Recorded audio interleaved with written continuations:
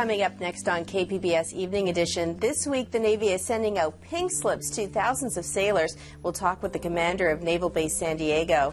And the pit bull attack in Valley Center is raising questions about whether the breed should be banned. We'll have a look at the debate over bully breeds. KPBS Evening Edition starts now.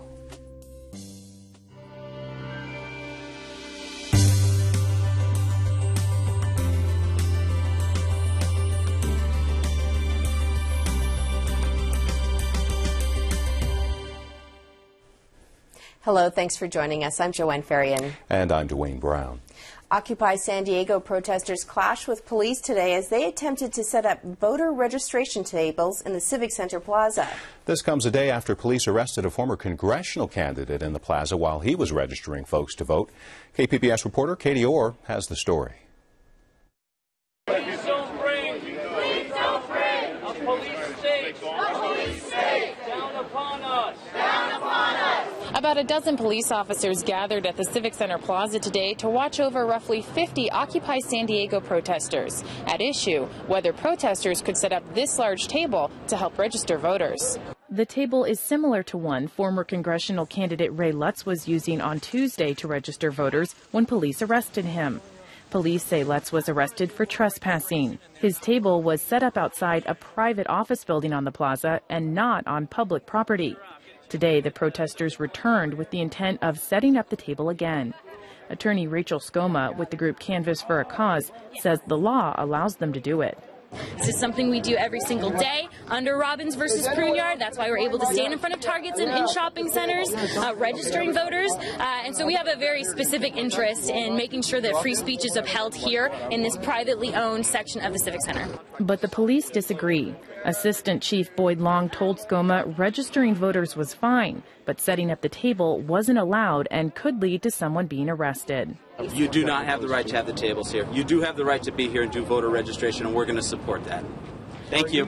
Then treat us equally. Mic check! Mic check! Mic check! Mic check! Officer Long! Officer Long! Has informed us that we will be arrested. That we will be arrested. If we set up a table. If we set up a table. As is our right. As is our right. In this section. In this section. Of the Civic Center. Of the Civic Center. Protester John Kenny says being arrested was something he was willing to accept. They're going to have to do what they're going to have to do, but most of us have agreed that we would go down over this. This is free speech at the very heart of this system. To come and take us down for this is hypocrisy defined. It was Kenny who finally put up the table. He put it in the same location Ray Lutz had yesterday. But today's outcome was different. The police ultimately backed down, saying building management may eventually ask Kenny and the other protesters to leave. But at that moment, the police walked away, leaving the controversial table standing. That was KPBS Metro reporter Katie Orr. Members of Occupy San Diego now say they will sue C.B. Richard Ellis, the property firm that manages the site. A federal judge has rejected a request to stop a crackdown on medical marijuana dispensaries. The judge says dispensary operators and medical marijuana patients have failed to show the crackdown is unconstitutional. More than 60% of the collectives in San Diego and Imperial counties have closed since last month. That's when California's U.S. attorneys announced a broad effort to close the shops. They threatened to seize any property housing the dispensaries. Medical marijuana advocates claim the Justice Department entrapped pot providers by reversing its own policy on the drug. U.S. drug agents say they've made one of the largest pot busts ever. They found more than 32 tons of marijuana yesterday after finding another tunnel between the U.S. and Mexico.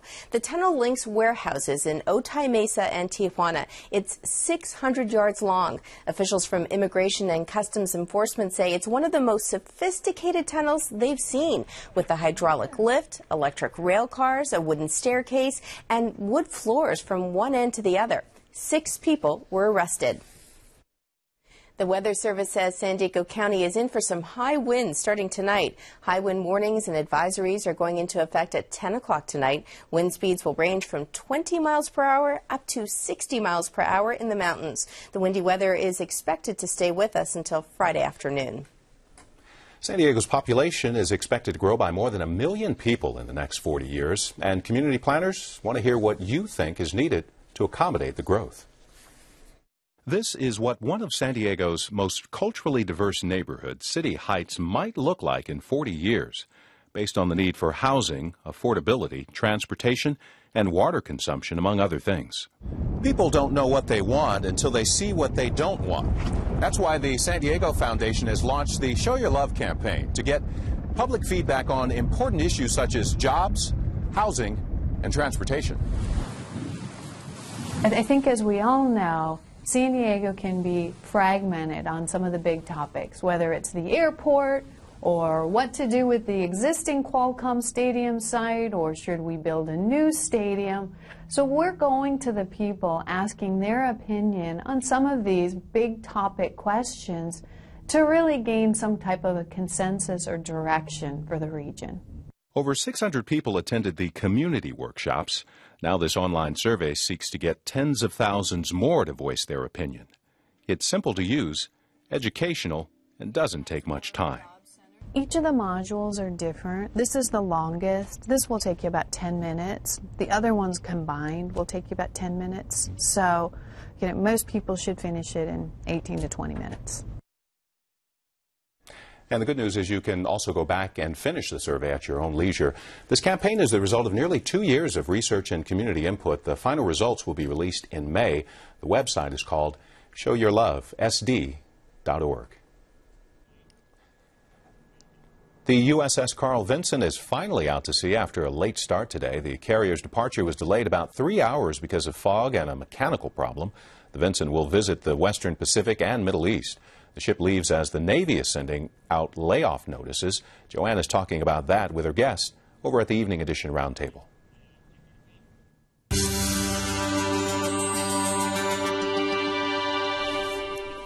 Thousands of sailors are crossing their fingers this week in hopes that they won't lose their jobs.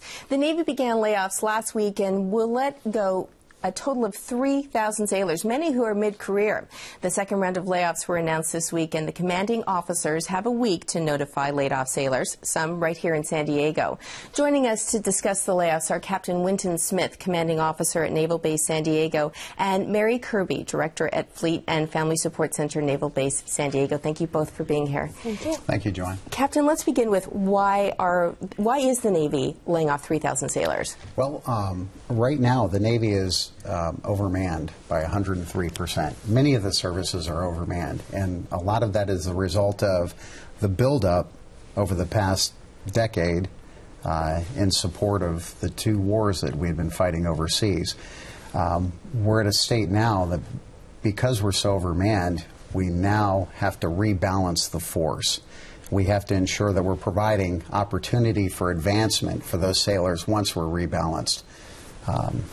That seems to be the reason why. How do you decide who to let go?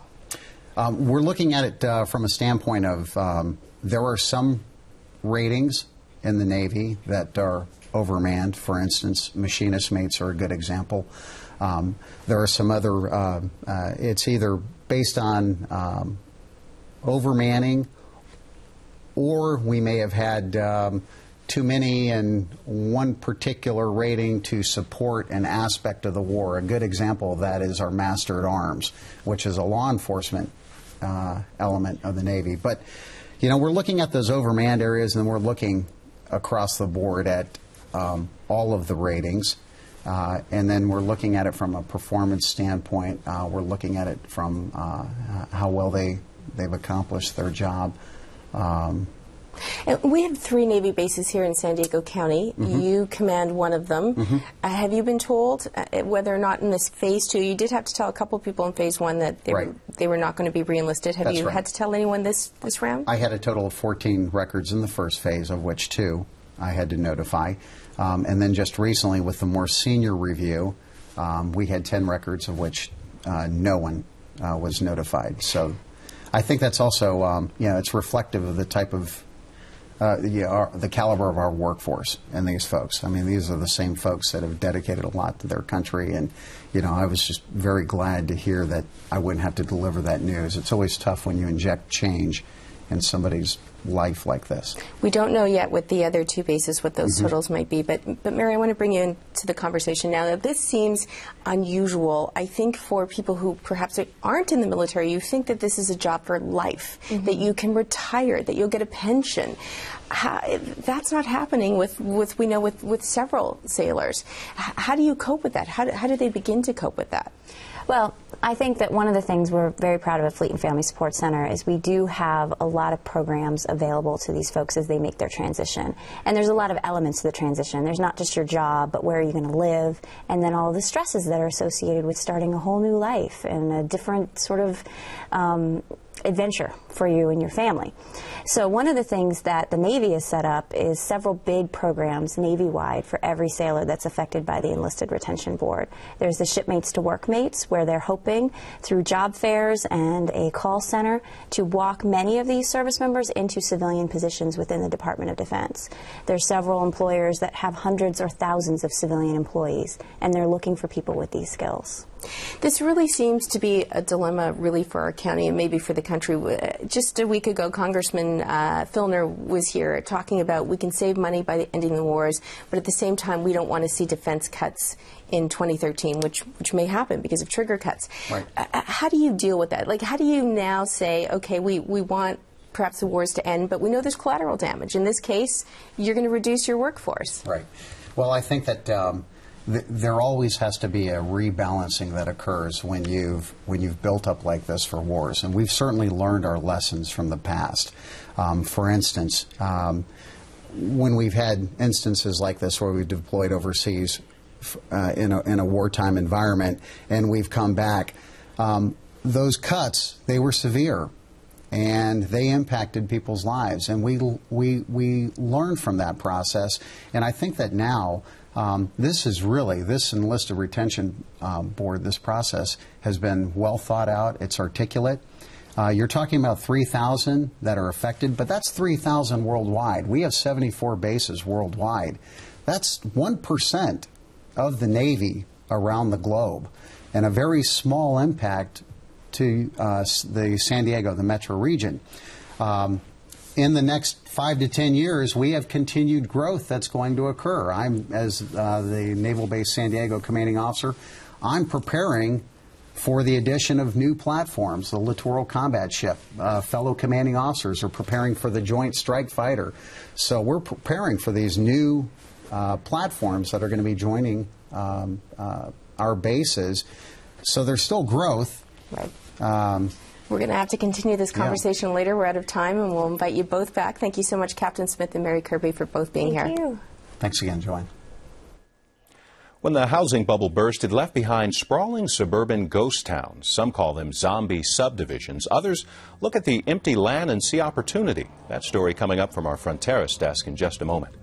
This is KPBS Evening Edition.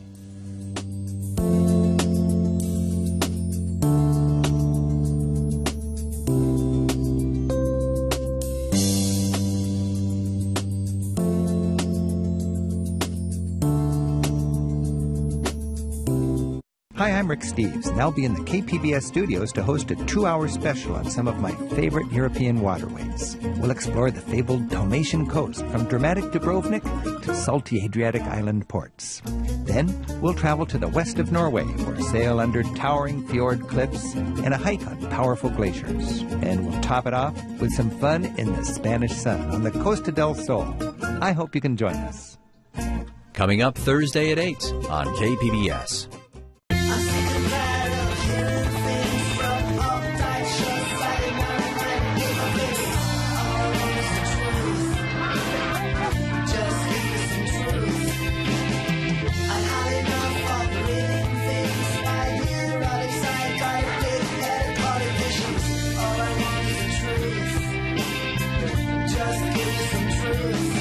Tuesday at 10 on KPBS. KPBS Evening Edition is made possible by Joan and Erwin Jacobs and by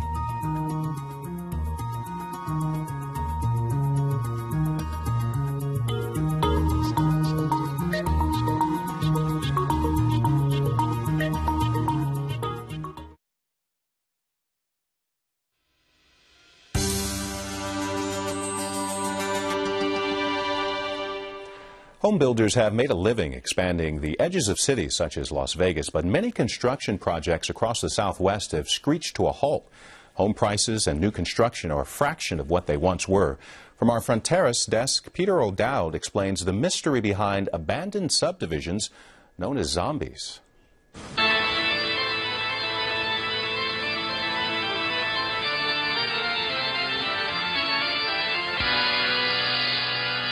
Not that kind of zombie. This kind of zombie. Out here on the westernmost edge of Phoenix, it's easy to find empty land once prepped for 2x4s and work crews. These are kind of ghost-like wraiths, and they're all around the valley. There are hundreds of these little parcels of land that if you're not paying attention, you won't even notice them. Realtor Greg Swan has seen neighborhoods like this boom and bust. This is going to be the water lines, sewer lines for the house. They're all capped over so they don't get mud down them. This is the phone company. This one here. City planners and neighbors see these piles of dirt as a nuisance. Swan and the real estate industry in general believe it's an opportunity. Phoenix will grow again, they say. Some project a city of 8 million. Somebody eventually will develop this land and it'll turn into houses. It's already platted for houses. It's already planned for houses. It's an ambitious goal. Across this vast metropolis, land experts say up to 1 million dirt lots in central Arizona were in some stage of approval for new homes when the market crashed. People are leaving. Research shows after the bust, more than 1/3 of zip codes in major Sunbelt cities saw population declines. Parts of California and Nevada were also hit hard. And across the Southwest, demand for new suburban-style single-family houses has dried up. So now what? One of the interesting questions you could ask is, are we in a recession? Or in fact, is this not a recession? This is actually a transformation of our economy. Jim Hallway says it's sort of like triage. Some of these zombie subdivisions are so far-flung and so undesirable, they may need to be abandoned and sent back to natural desert. Other deserted lots will rebound with the market. And just as planned, this land will become new houses. Then a third option. Ask ourselves, is it time to re-envision and replan our intention for the land? Is what's actually coming now a whole new economy, which may eventually evolve a new style of living and what we demand for our housing and our employment? I don't know the answer to that. At some point that will come. In some places, it already has. The city of Maricopa, south of Phoenix, literally grew up overnight. This is a pretty typical stalled subdivision in the city of Maricopa. During boom times, the government once issued 900 housing permits in a month. Nobody's really building much of anything in Maricopa these days, and planners have agreed to change course. Someday soon, this land set aside for 200 houses will turn into something else. Maricopa is smarter than it was. Granted, we're only 8 years old, but we're smarter than we were 5 years ago. We're smarter today than we were yesterday. Maricopa's Brent Billingsley says the Catholic Church bought the dirt and all the wires and pipes in the ground, but it had no intention of building homes. The land was rezoned for mixed-use development. Now, instead of tumbleweed and dust, there are plans for a private school, a new church, shops at ground level, and loft-style housing above. This type of creative redevelopment just didn't happen when Maricopa was booming. Everyone has taken this turn, this chance, this opportunity to kind of catch our breath and take a look at how we want to grow in the future. It will still take several years of construction in Maricopa to swallow the 16,000 lots set aside for residential development. Police stations, soccer fields, and schools will replace some of those zombies. It's an acknowledgement that times have changed and that building a community takes more than new homes. That's reporter Peter O'Dowd from our Fronteras desk. For more stories about sprawl in the Southwest, go to fronterasdesk.org. Are pit bulls more deadly than other breeds? Joanna's talking about it with her guest over at the Evening Edition Roundtable.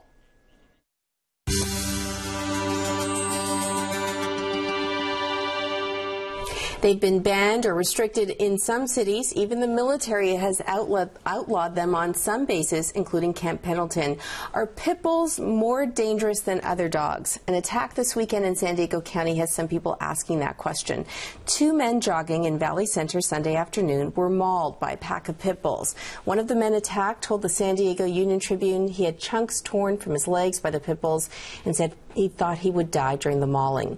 4 of those pit bulls were put down earlier this week. Joining me to talk about the incident and the breed is Dan D'Souza, Lieutenant with the County of San Diego Department of Animal Services. Lieutenant, thanks for being here. Thank you for having me.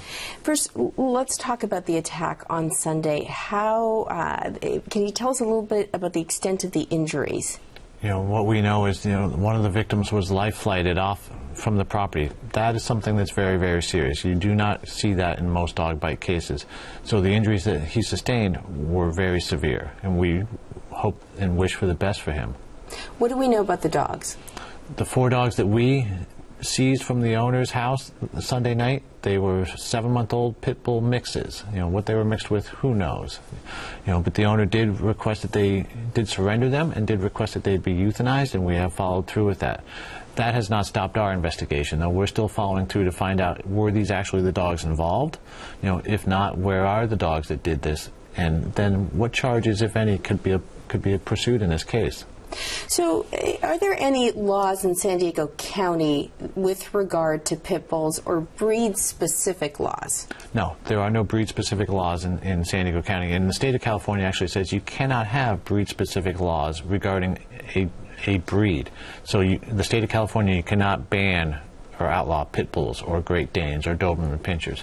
There is a law that says you can make those dogs mandatory spayed and neutered, but there is no ban in effect in California. We know that in other cities there are bans like this, the military, even here, Camp Pendleton, there are. And one of the reasons when we look at statistics across the country in terms of dogs involved in fatal attacks, I want to quote just a couple of numbers here. One comes from dogbites.org. 33 U.S. fatal dog attacks occurred in 2010, and 67% of those attacks were pit bulls. The CDC, the Centers for Disease Control, back in '98, they looked at species-specific dog attacks. 27 people died of dog bite attacks, and more than half of those cases, pit bull-type dogs and Rottweilers were involved. Are you concerned, as somebody who works for the county animal control, that these are dangerous dogs? No, because we don't think it's a dangerous breed. There are dangerous dogs in our community, and those run the gamut from the small dogs to the big dogs. Pit bulls in San Diego County, on average, bite of the reported bites, they only about 14% of all the dog bites that we receive.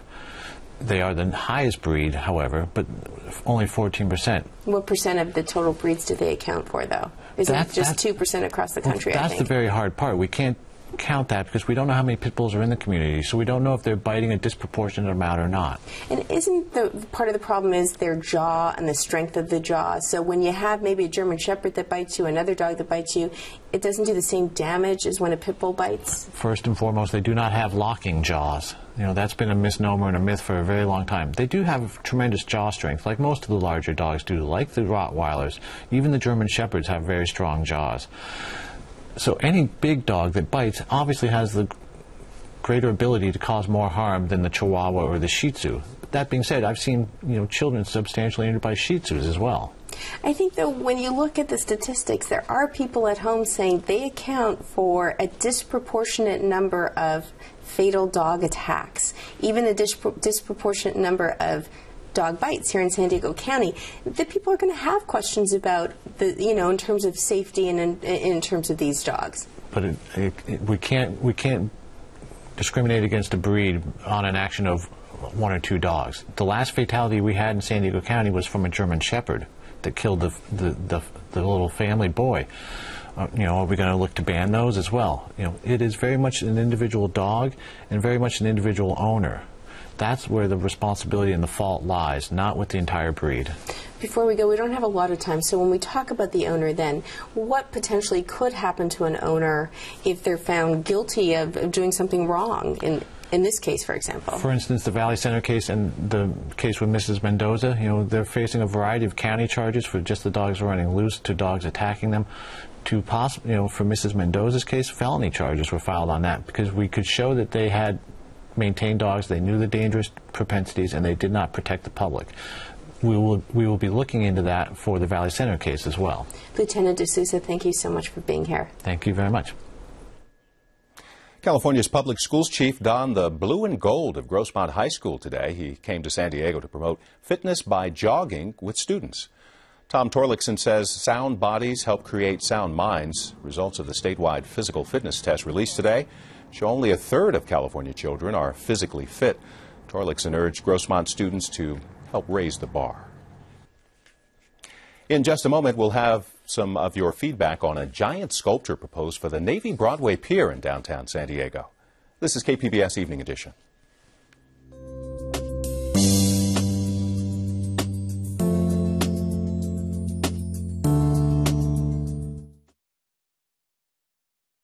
I'm Gwen Eiffel. On the next news hour, will a payroll tax cut for workers be extended? Plus, what happens when patents expire on popular prescription drugs? That's Wednesday on the PBS News Hour. The American people have named PBS the most trusted source of news and public affairs for the 8th year in a row. Trust. The American people have spoken. Thank you. On Masterpiece Classic. 6 o'clock! Step into Downton Abbey. Downton is a great house, and the Crawleys are a great family. Do you know the new heir is Robert's third cousin? I thought Lady Mary was the heir. Girls can't inherit. Don't you care about Downton? I've given my life to Downton. I won't let them change me. Why are you so against him? He isn't one of us. Welcome to Downton. Downton Abbey on Masterpiece Classic.